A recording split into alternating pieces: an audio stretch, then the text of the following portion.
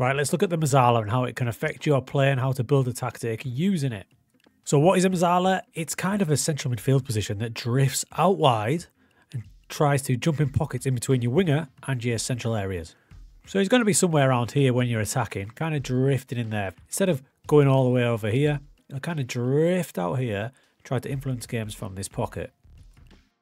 So using this sort of setup here, you'll get Walker coming down the right with Foden coming inside, and you'll find Silva there as a Mezzala dropping in. So for overloads on the right hand side, it's a good little setup.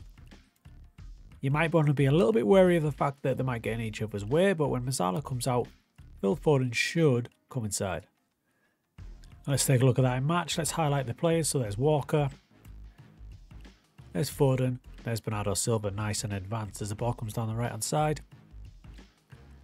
There you can see we've got a bit of an overload now. We've got Walker, Foden and Bernardo Silva all grouped together. Foden is on his way inside. As he does, Bernardo replaces him on the right, backing up Walker, so Foden turns into the first striker. There's Silva backing up Walker in that Mezzala role. So that's one way you can use a Mezzala to provide overloads down one side, but if you want him to be more aggressive and take more of a hands-on role, maybe you're going to play without a wide man. So Foden can jump across there, then you'll ask the Mezzala to jump into an attack role, and he will be the main focus with the wing back as well, so he'll spend more time in here being more aggressive with less eyes-on defensive work. Now the change you can see is Walker and Bernardo Silva, the two down the right hand side. Foden's found himself in the middle, so we've got a three in the middle. Bernardo's right in that pocket now, acting more like a winger when he's on attack, and the fact there's only two of them down that side means there's more room for him. He holds his position when they win the ball back. You can see how wide he is, and Walker's just outside of him.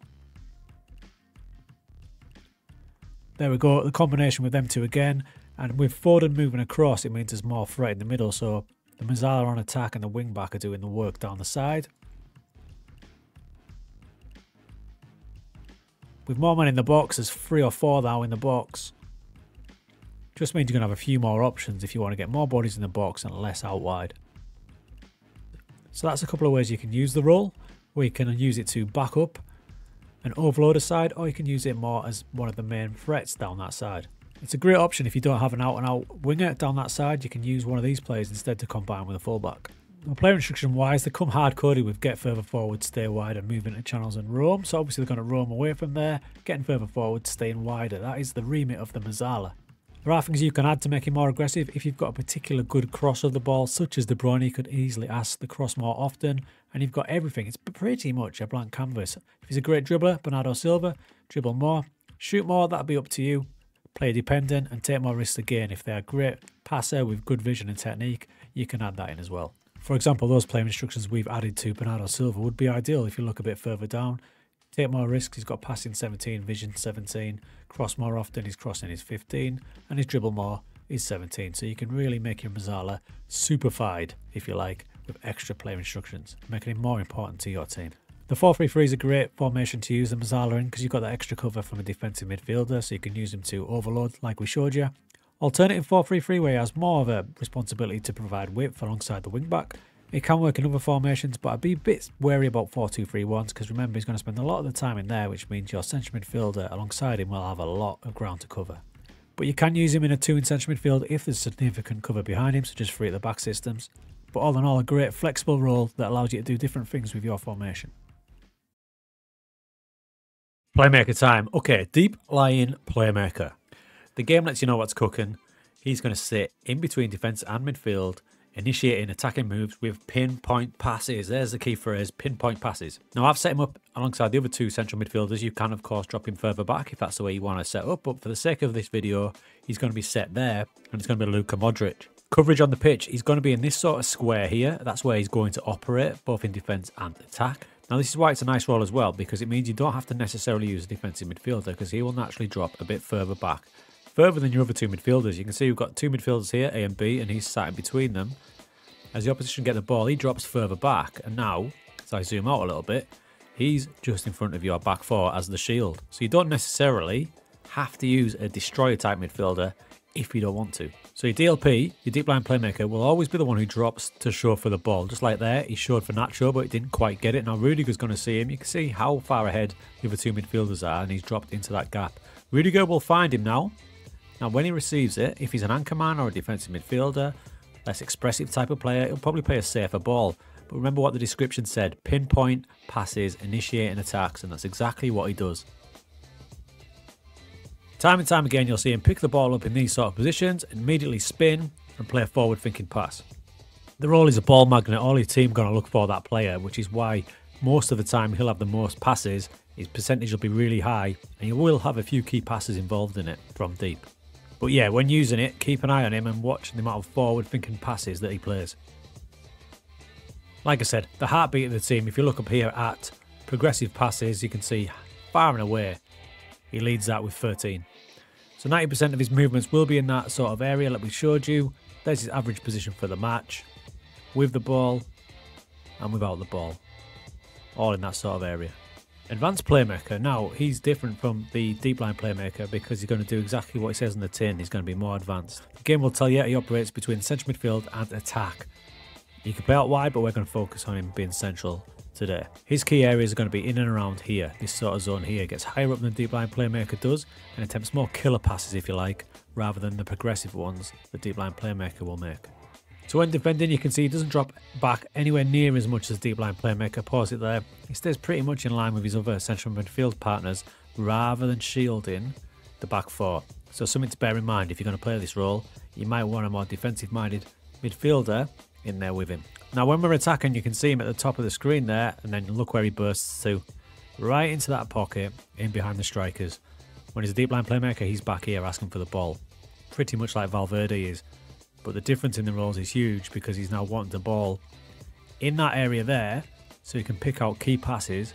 Now obviously being higher up means he's going to get more involved in attacking movements. Look, right in that pocket there, and he's got options where he wants to pass it.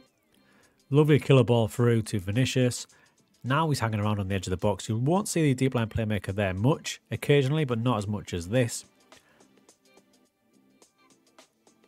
But don't think he doesn't track back, and tracking back does sometimes help to some key movements. And you can see there where he is. He's quite high up, but he's still dropped back like the other midfielders. And he's in a position to receive from the centre-back and ping those passes in, which can lead to some swift counter-attacks. All the while backing up the attack. But being more advanced means he gets involved quite a lot in the attacking third, giving you options, where them killer balls can be more frequent. You will find he won't be the heartbeat of the team like the deep line Playmaker is, with the passes more evenly spread out. But if you're looking for a player role to unlock some defences a bit further up, that could be the one.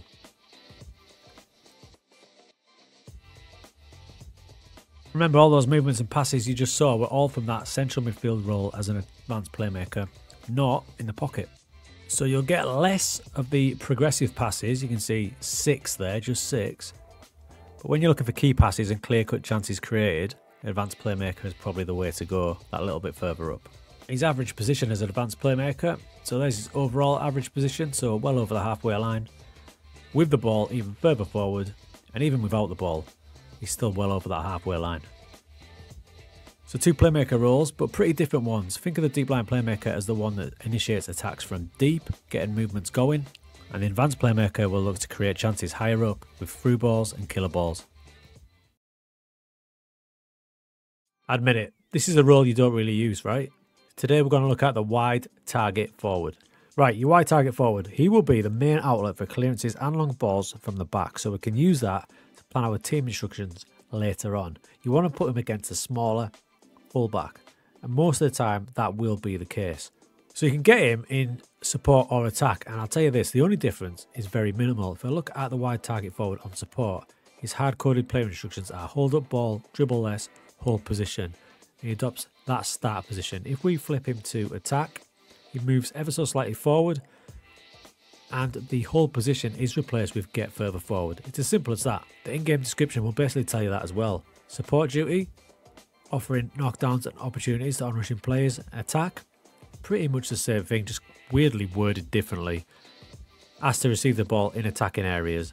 Make their presence felt to bring teammates into play. So basically what the support duty does, the only big difference is, with support duty he's going to hold his position there, but when you flip him to attack, he has a little bit more of a license to get forward and potentially roam around a little bit more. So to maximise him, the roles around him are absolutely vital. To show you what I'm talking about, we're going to use Marcus Thuram, who's 6'4" and very well capable of playing that role. Now, having a player of that size a little bit wider means distribution from the keeper can be mixed up. If we aim for him like this, you can see, look at the size difference there between the fullback and our wide target forward. He wins the header, lays it down, starts the move off. And that entire goal came from this first instant there where Sommer looks up and sees Thuram there and picks him out up against that smaller fullback. So I said the roles around him were important, and here they are. You need players that are going to move in and around him for when he's holding that position out there. So I've got a Volante to run into that gap for a potential knockdown.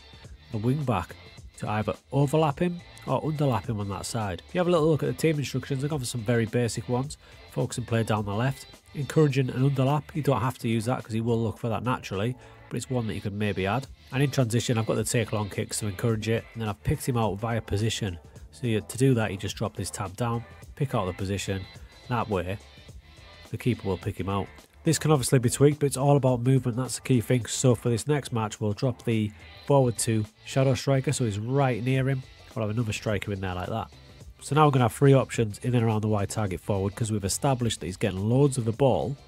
So we're going to have a wing back, a volante and a shadow striker all around him. And added bonus, by the way, is it's a lot more defensive aware, this role. We see him up there. As soon as we lose the ball, he runs back and he tracks the full back. So inside forwards and trequartistas, roles like that won't be as good in defence as he is. You can see he's not even leaving his man.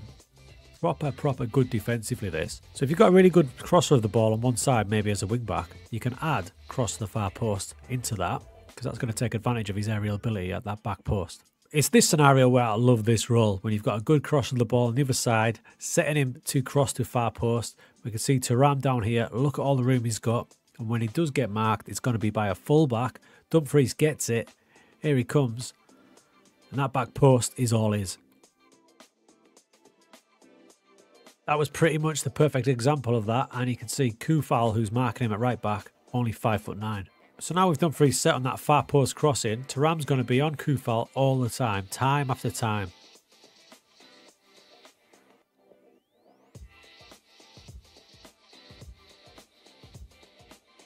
Watching the match, it became clear how important the role was to this team in this setup. Getting picked out from all angles.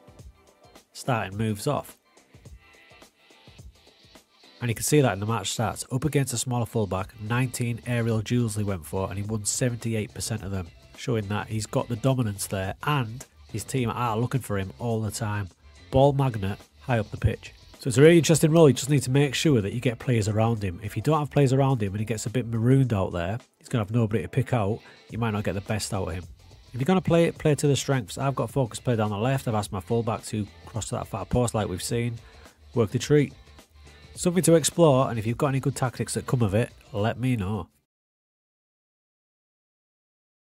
Okay, the two fullback roles today, we're going to look at our inverted wingback and the new one, the inverted fullback. Starting off with the inverted wingback, and importantly on defend duty, okay? As the description will tell you, with a defend duty, the wingback will hold his position and sit a bit deeper. So when you have sustained possession, he will jump into this sort of area here. And in this system here, he'll sit alongside Barella. That's because the Mezzala will vacate the area and he will come across. Now, if these two midfielders were both in this zone here, he wouldn't come across unless one of them vacated the area, perhaps being a Secunde Volante, leaving the area. Then he might come across, but because they're both in that area, he'll stay a little bit further wide. But we're going to look at him when these two midfielders are in this role, and we'll see how much he comes across and pairs up with Barella. Okay, we've just won the ball back. Dumfries is down here, the inverted wingback, and there's Barella. So keep an eye on these two because he's going to match up with him in this new role when we start getting a little bit further forward. We're going forward now, and if you pause it there, you can see Dumfries making that break into this area here, and there's Barella. They're going to form a double pivot. Now, because he's on defend duty, he's going to hold his position somewhere around there. You can see he's just holding back. If I pause it there, you can see in line with Barella. There's your two central midfielders, and it allows the other midfielders to bomb on a little bit more. The complete opposite can be said of the traditional wing-back on the other side, DeMarco, who's way down the left-hand side, really tight to the touchline. So you can see the difference between those two roles. Now, when you flip the inverted wing-back to attack, you can see more expressive player instructions, such as dribble more, taking more risks, get further forward, and roaming from position. So what you'll see from the inverted wing-back on attack is he'll start in his right-back position, move into the DM spot, but it'll be more expressive, he'll dribble more, and he'll get way further forward. He's going to turn into a really good attacking weapon. It's similar to how Tottenham use their inverted wing backs. You can see there he's alongside Barella at the minute, but as soon as we start going forward now, he starts breaking forward as well. He's now on the edge of the box, and then when Thuram gets the ball, he's there for the pullback in the box. Big difference from the defend. You're effectively adding in a new attacking position, despite him starting at fullback. You can see here where he's lurking on the outside of the box, but when he sees the opportunity, he's going to break into the box. Bang. If I take that back, you can see he's forming the double pivot with Barella, but because he's on attack duty now, he leaves Barella to it. He sees his opportunity and he storms into the box. There you go. Look at the difference.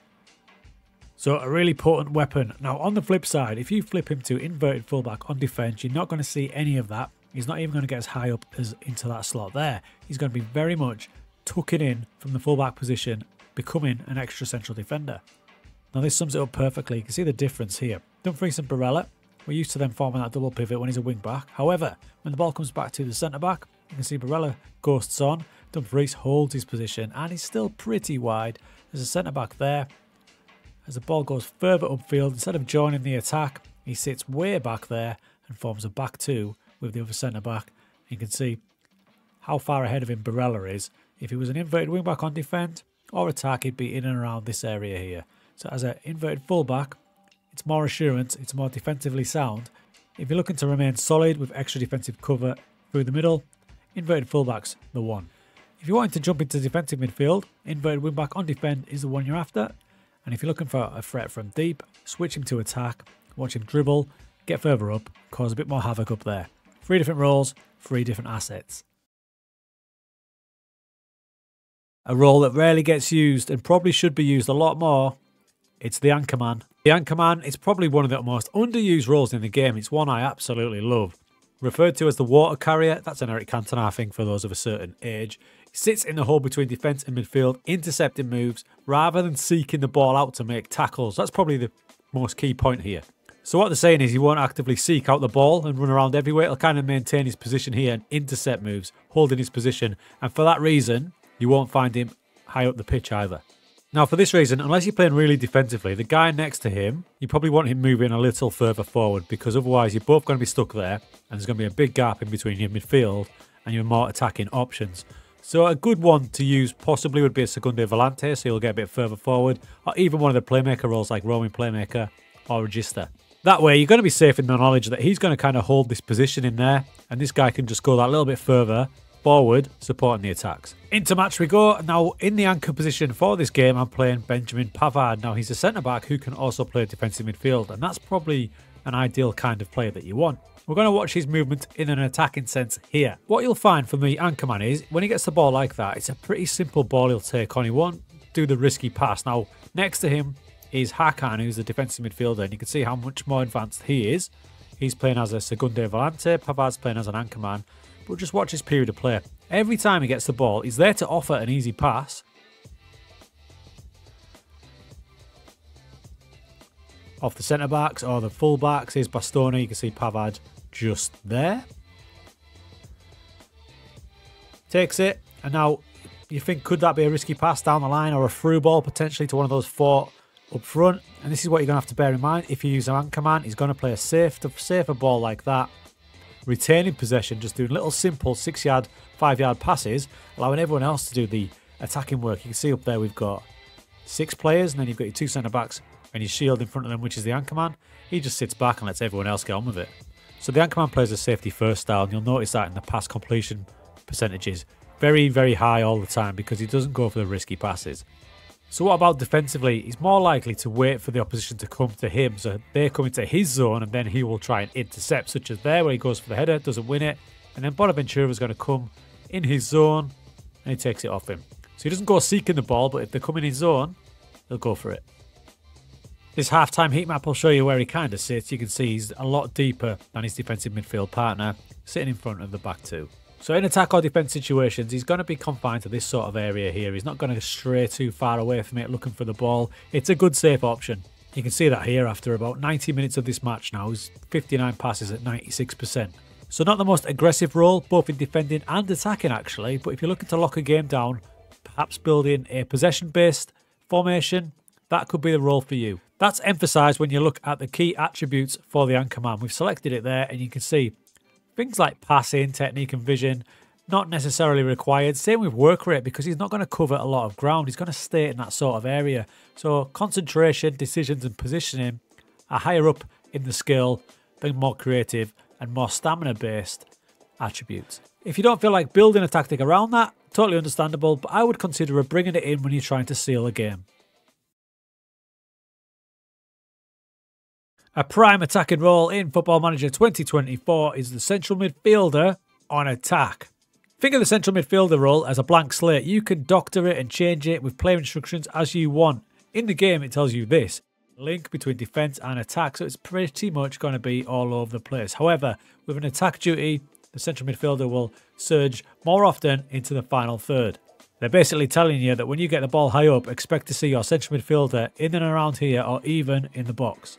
So like I said, it's pretty much a clean slate. You can see the only hard-coded player instruction for your central midfielder on attack duty is obviously get further forward. You can then change it to suit the player. So that means pretty much anything goes when it comes to player instructions. The only thing you can't do is tell him to hold his position, because that wouldn't really make sense. Everything else is fair game. If you've got a good dribbler, you can encourage that. Same with long shots. A really creative player, you can ask him to take more risks, get a bit more direct. The world is your oyster when it comes to player instructions for this role. It's when you win the ball back you see what he really likes to do. He gets the ball here and gives it. Now watch him, he sets off and he's on his way to join your striker as high up the pitch as he can get. Now joining Haaland in the box. Here again, when we win the ball back, you can see now that he's basically up front with Haaland forming a front two. So it's a nice option to have if you're playing one up front. It's also a slightly safer option if you like to play a number 10 in there. So maybe you start with a number 10 and an attacking midfielder or a shadow striker, and then you can drop him back there, because his start possession will always be that little bit deeper if you're trying to be a bit more solid. Another added benefit, if you're playing the lone striker and it's one of the striker roles that mean they get a bit more expressive movement wise and leave the striker position, you can see Haaland here has ended up on the right hand side. You've got a central midfielder on attack alongside the inside forwards who are filling the void left by the striker. Different type of player in there now, Bernardo Silva. And you can see the intention straight away. He's deep to get the ball from his normal central midfield position. When he gives it up, off he goes to join Haaland up front, making more of a front two.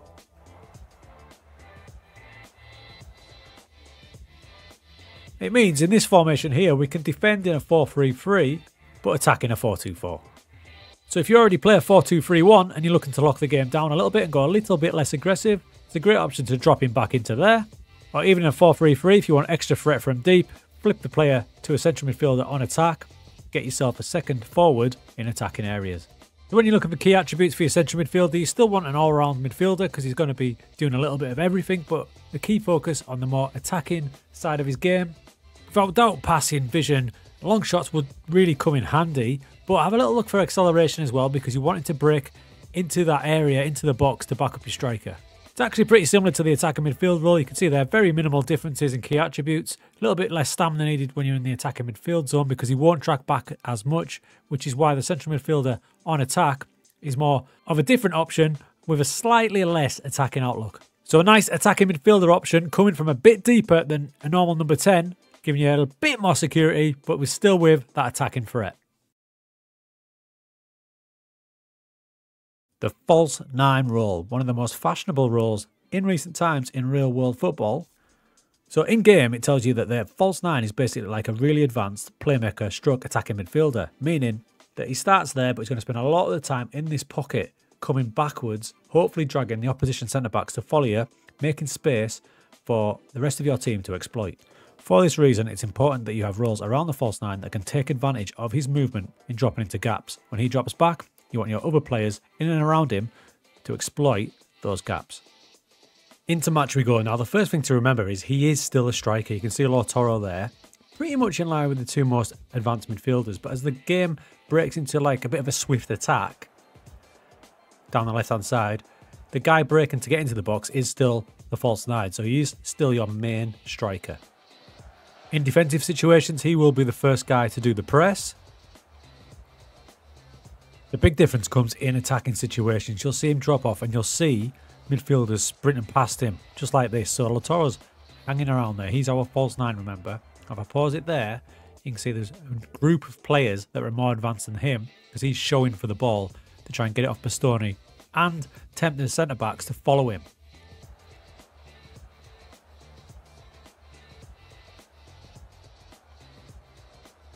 See in the middle there, he's holding his position. He's not trying to break through the lines like an advanced forward or perhaps a poacher or pressing forward would.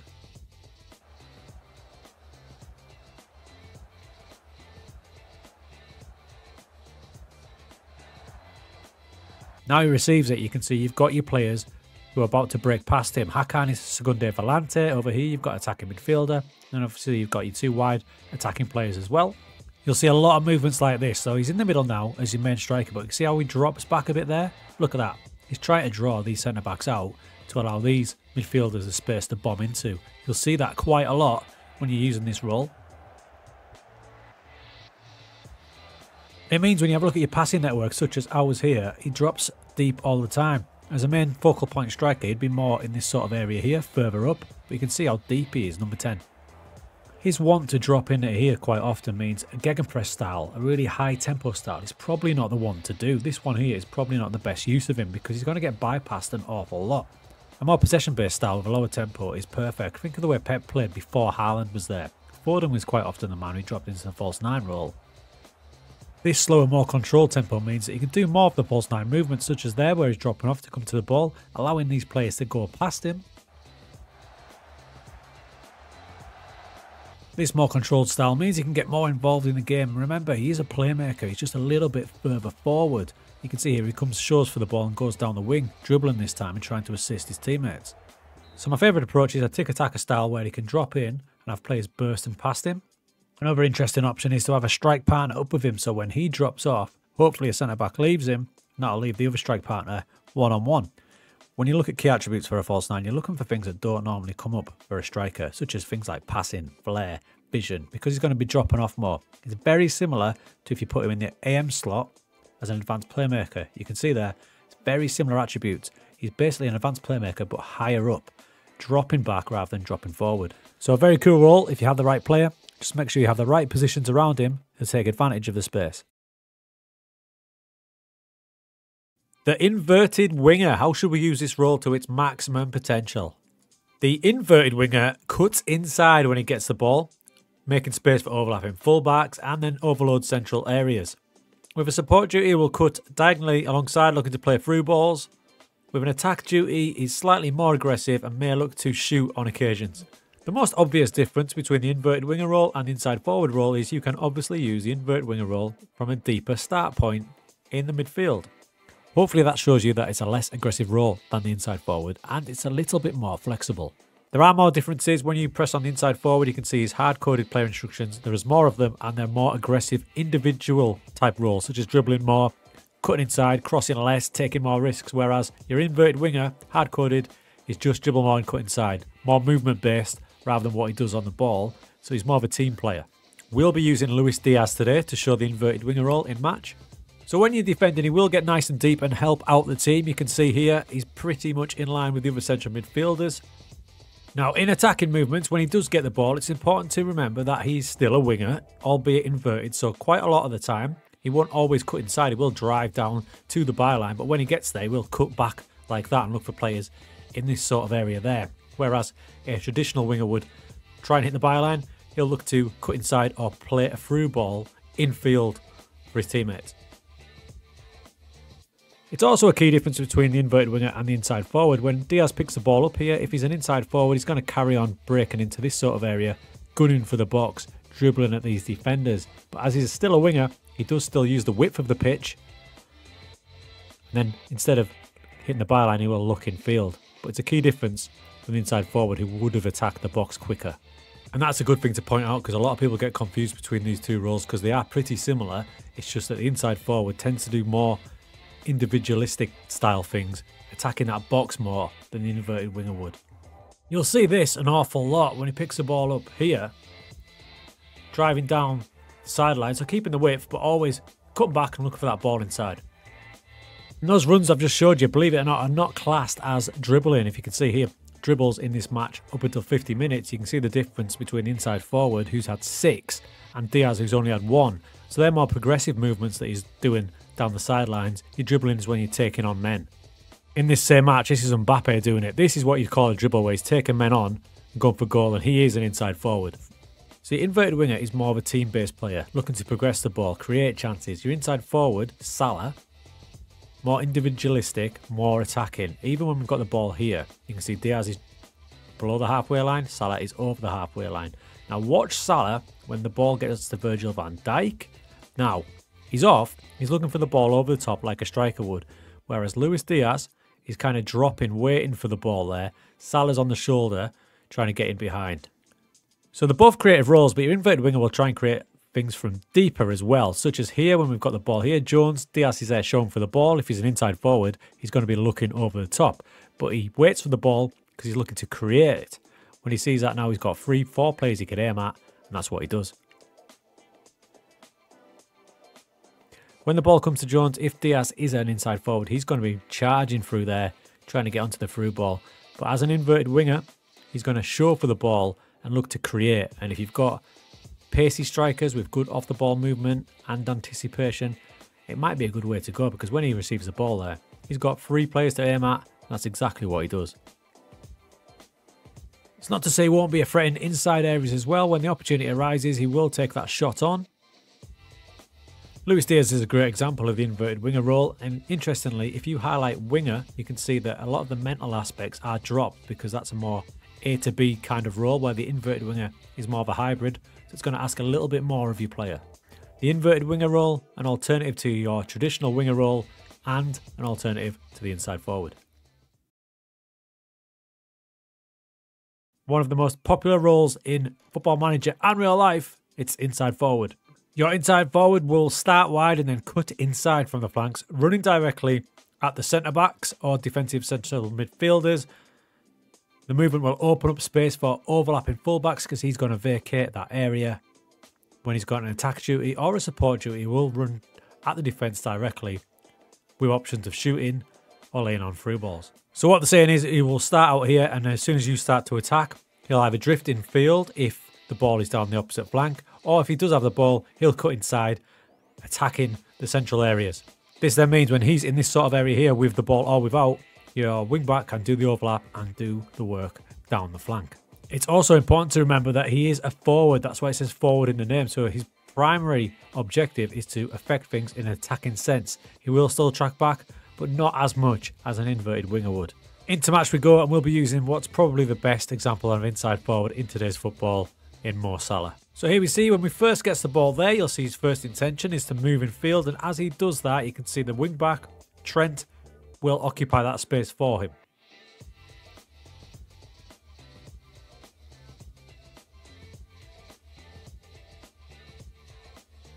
As you saw in that clip, with Trent occupying that space, he's then able to occupy more central areas. When Trent gives him the ball here, he cuts inside and he's able to play the through ball in for Núñez.